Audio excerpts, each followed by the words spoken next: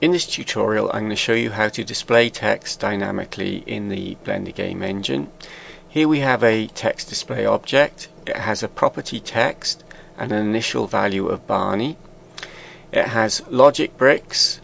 It has a keyboard sensor which will detect the pressing of W. That will send a signal through an AND gate to a property actuator which will assign hello world to the text property. So if we start that and press W, we get hello world. Press escape.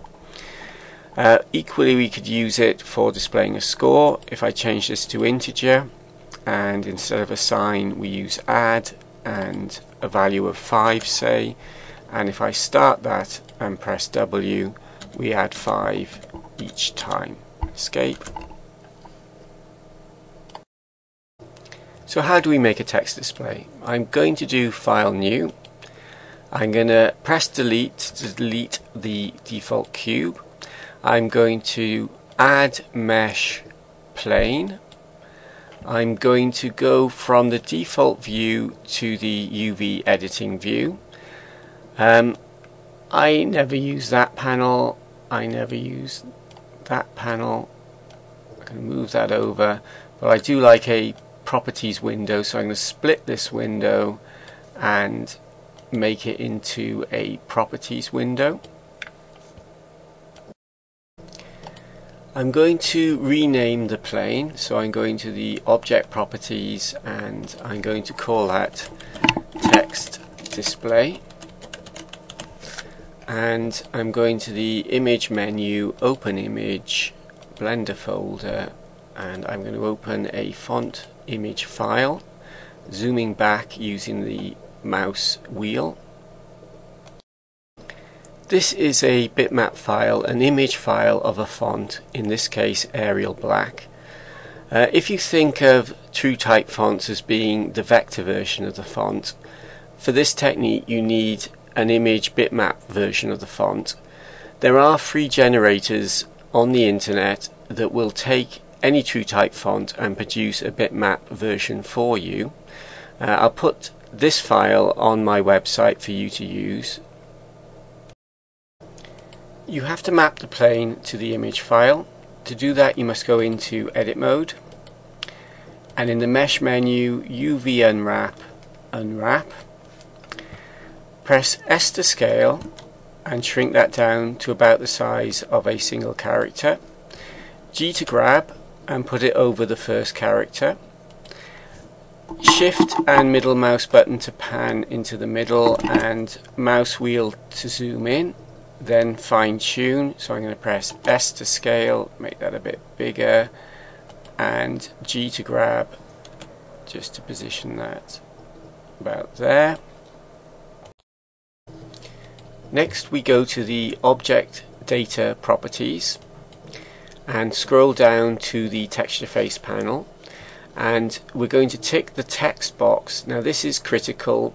Enable bitmap text on face will mean that the plane is mapped not just to the first character but to all the characters in the font file.